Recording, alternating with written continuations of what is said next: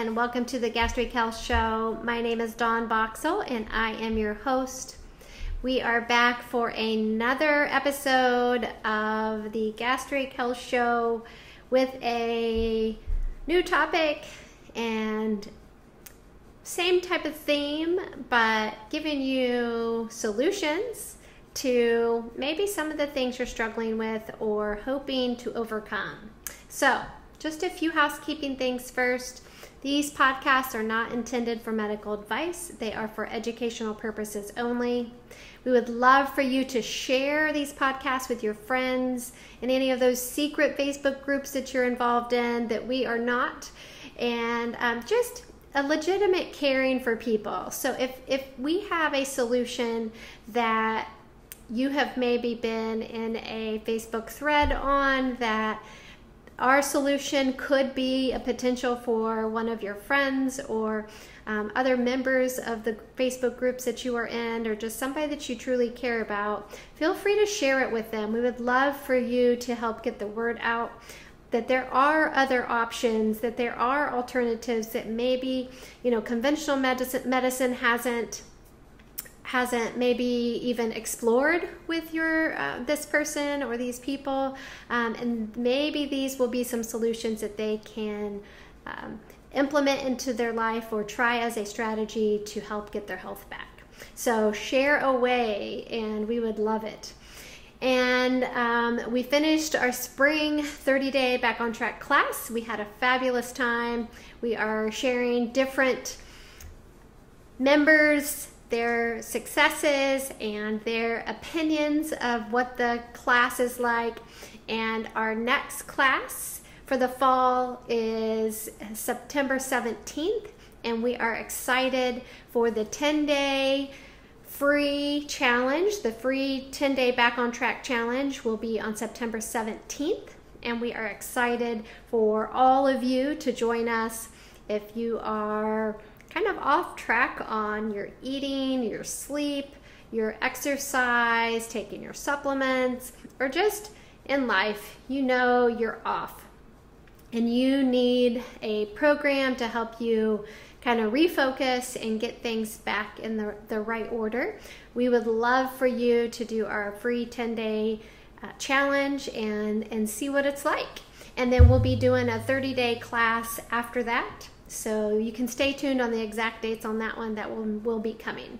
So we're excited to share all this with you. We have updated the 10-day program, and that will be released this fall. So stay tuned for that. Make sure you register on our website, wlsguthealth.com, and get registered for the free 10-day challenge. Now, today's topic, 7 surprising tricks to get you back on track. So these are some strategies that will maybe help you think out of the box a little bit. Some are pretty common, some are not. And some might make you think. At least that's my goal. So unfortunately, we live in a world that can easily get you off track. We have schedules that are overbooked, so you don't have time to cook. And there are fast food and convenient packaged foods available for you for every meal, and it's available in minutes. And with marketing promising or, kind of elaborating that they can provide health. And it does seem believable, and it seems perfect for what your life is like. Plus, things like major life events, maybe you get married or you lose a job or you lose a family member or you have some health setbacks, just any major life events like that can get you off track because your routine is off. And sometimes you can't control that. And but there are strategies to get you through so you're not so far off track that you can't find your way back on your own. So these are things that we're all dealing with. Everybody's dealing with this constant chaos of life. So you are not alone. You are not broken. Your pouch is not broken. And guess what? You don't need a revision. You just need to focus on a few things. Personally, I like people to pick one thing that they're going to focus on, get good at that, and then you're going to tackle another thing. So if you know you need to clean up your diet, you know you need to exercise and take all your vitamins and drink all your water, and you know you're supposed to all do all those things. You know that. But if you're not doing any of them, waking up on Monday morning and saying, okay, I'm going to start doing everything correctly now, it is a little overwhelming. So instead of saying I'm going to do the whole package deal, you might want to ease into some of that and do one of them at a time. Maybe you're going to work on cleaning up your diet, or maybe you're going to work on,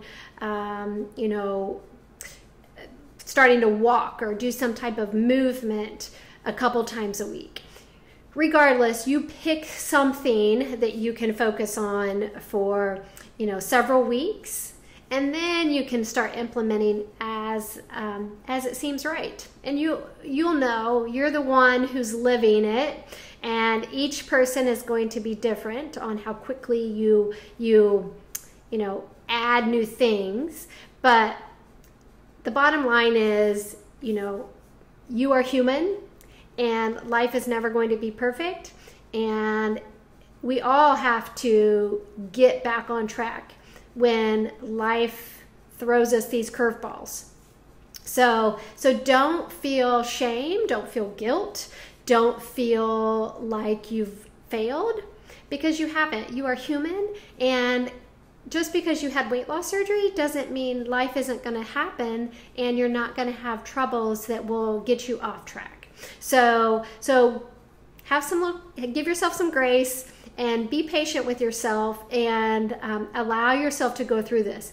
And I promise you, if you really do put in the effort and the work, you will be a better person for it, because it's helping you grow and change. And I know most of us have probably heard the saying of, if you're not growing, you're dying. And that is to somewhat degree true. So we always have to keep challenging ourselves and keep pushing and learning from our mistakes. So maybe we do it wrong once or twice, but maybe the third time we get it right. Maybe we get it wrong 30 times, and then finally 31 we get it right.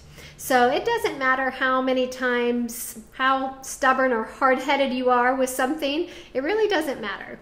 It just matters that you keep trying and you keep putting in the effort, and knowing that you want the results, that you are willing to not give up and keep moving through that. And that's probably the most important thing. So let's go over these 7 tricks or tips or whatever you want to think of it as, but some 7 areas that can help you refocus and get yourself going in the right direction. So one can be food journaling, and this shouldn't be a surprise to you. Although it is painful to have to log the foods that you're eating, it is very eye-opening. And I do encourage people to do this. If you can do it longer than a week, I think that's awesome. But if you can at least commit to a week, and maybe it's just you commit to a meal. I'm committing to breakfast today to write down what I had to eat. And then you go another few hours, and then maybe you can commit to that snack and jot it down. And then maybe another few hours and you can commit to the lunch. So you got to find what works for you, but at least start jotting down what you're eating. And when you put it on paper, sometimes it's very evident the position that you're in. You can understand why it is that you're struggling with staying on track. Sometimes it can say, the evidence will be, I'm eating pretty good. I don't understand why I'm having issues. So that means you need to look in other areas. So food journaling is very powerful. There's tons of research to back this up, that it does help in success with weight loss. It does help in your ability to stay on track with making good choices with food. The second one is to make a plan. Get your strategy figured out before you start. So I will say I've heard this many times. So, they come in to see the dietitians because they're off track and they want to get back on track. So their strategy is they're going to start tomorrow. Tell me what I need to do and I'm starting tomorrow. And my strategy for them is usually a little different. I want them to do a few things first before they start. My strategy is usually you're going to start 2 to 3 or 2 to 4 weeks after our visit because you need time. Sometimes you got to clean out the pantries, clean out the refrigerators, and get rid of the stuff that is keeping you off track.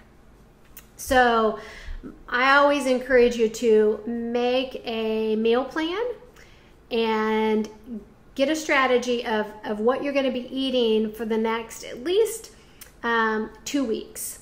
That's usually my goal for my patients, is to make a meal plan of what you're eating for breakfast, lunch, dinner, and snacks for at least 2 weeks. 10 to 14 days, a lot can happen with your how you feel, with your mood, with your motivation. A lot can happen in that 10 to 14 days that can really get you moving in the right direction more quickly. So figure that out. And then clean out the cabinets, get rid of all the junk that you have no control over. So if there's something in the house that you could care less of and that it really doesn't tempt you, then probably not a big deal. Even if it's a crappy item and you shouldn't eat it, I probably wouldn't get too hung up on that one if you really aren't tempted by it. But if there are foods that are in the house that are really very difficult for you to say no to and to pass up, then you've got to get those out of the house. Or you got to hide them in something that you can't see it. So that out of sight, out of mind thing is beneficial. So really do try to get the things so that you just don't have access to it. So have your family members hide it in a plastic tub that you can't see through, or put it somewhere else in the house that you have no idea, that they don't tell you where, and then you can stay on track easier because you're not going to be tempted with the junk when you can't find it. Then when you are making your menu, you want to plan to shop the perimeter of the grocery store, and this will help you get off the addictive foods, which is the junk foods. So unfortunately, packaged processed junk is manufactured to be addictive so that we keep buying it. And I know that sounds so crazy, but think about it, back in the 50s and 60s and even 70s and 80s, maybe not so much 80s, but at least, 40s, 50s, 60s, 70s, the time with smoking, it was just normal. You smoked in the doctor's office, you smoked on the hospital floors, you smoked in restaurants and it didn't matter. Everybody smoked. And that was not seen as a negative thing. It was just seen as what people did. Same thing with the food manufacturing. These ingredients that they're using that really we don't have any idea what they do to our body, and we really don't understand the long-term repercussions of them, I think is going to, at some point, we're going to look back at the food industry like we look at the tobacco industry or smoking cigarettes now. It is going to get to that place because it's impacting everyone's health to such degree that it's increasing our healthcare dollars and our healthcare expenses. It's hard to care for people. It's too expensive, and people can't afford it because they continually eat the foods that are making that health condition worse.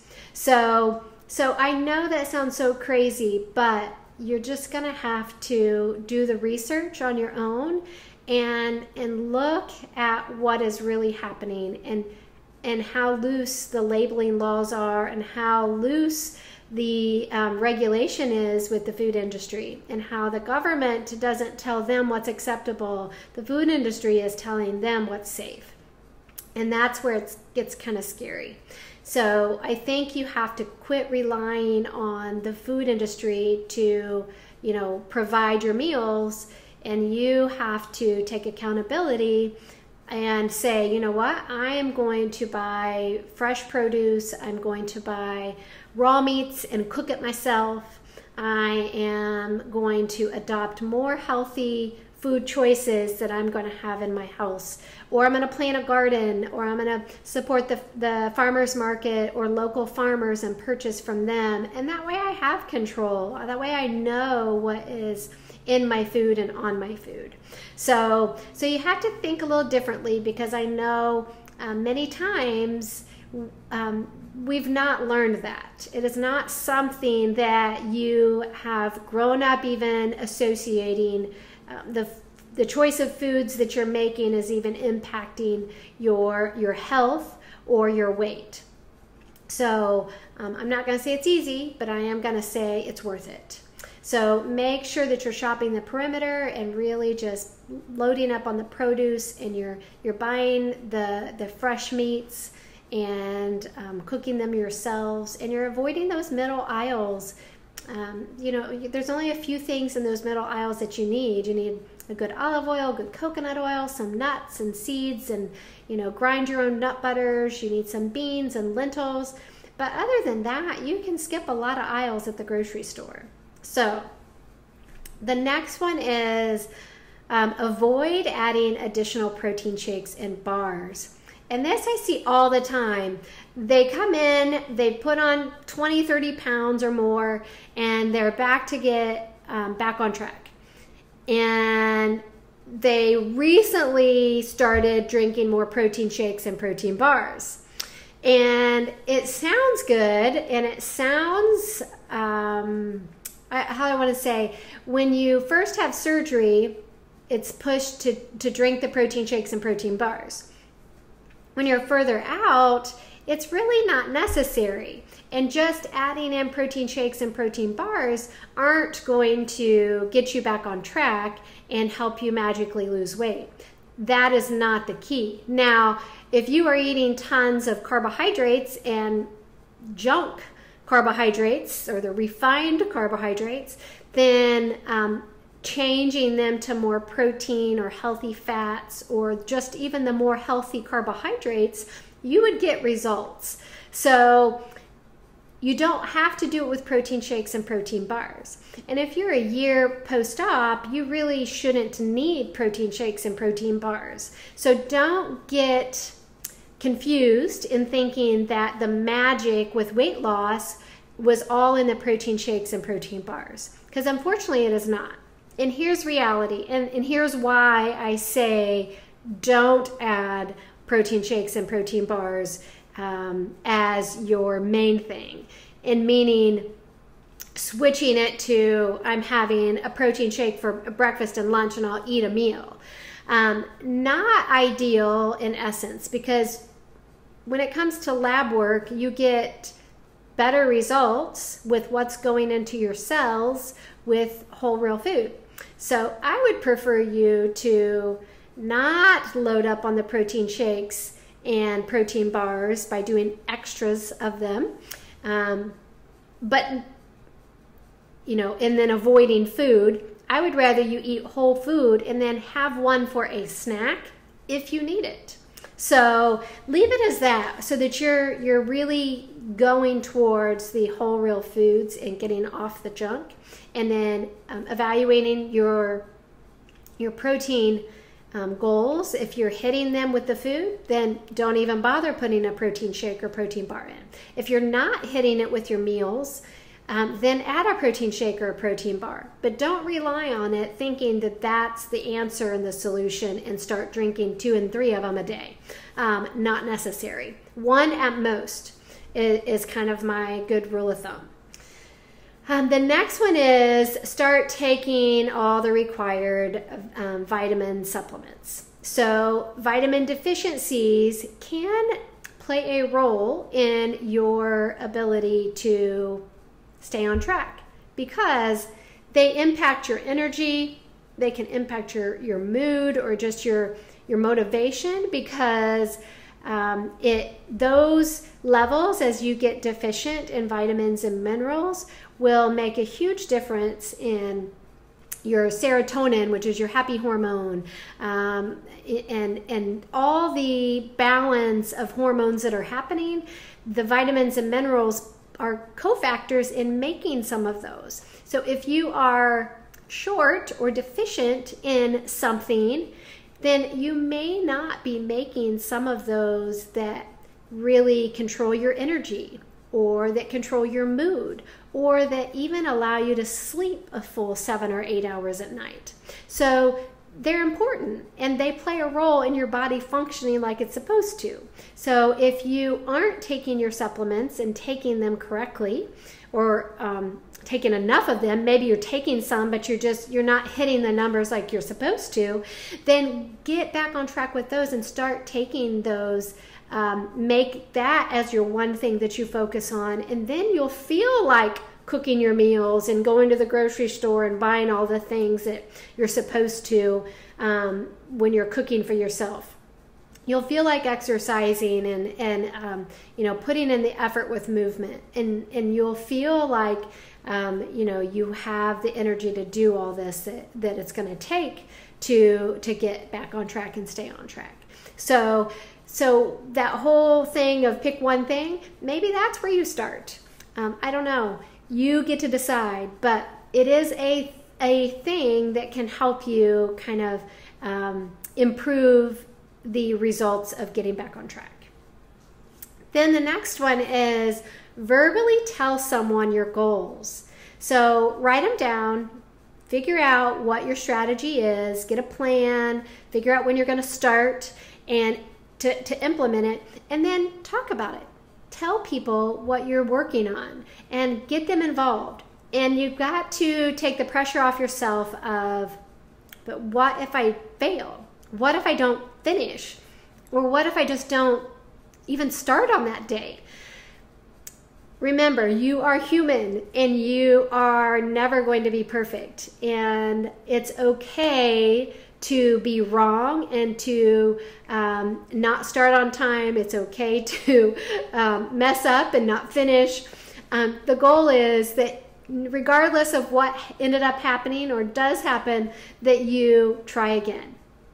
You put another date out there and you get another strategy that's tweaked a little bit, or you enlist the person that you're talking to help you and to encourage you and to do it with you. But verbally talking about it really cements it in your mind to help you be more committed.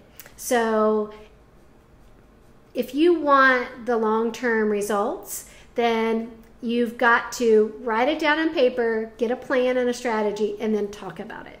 So don't let yourself feel scared to do it or get overwhelmed.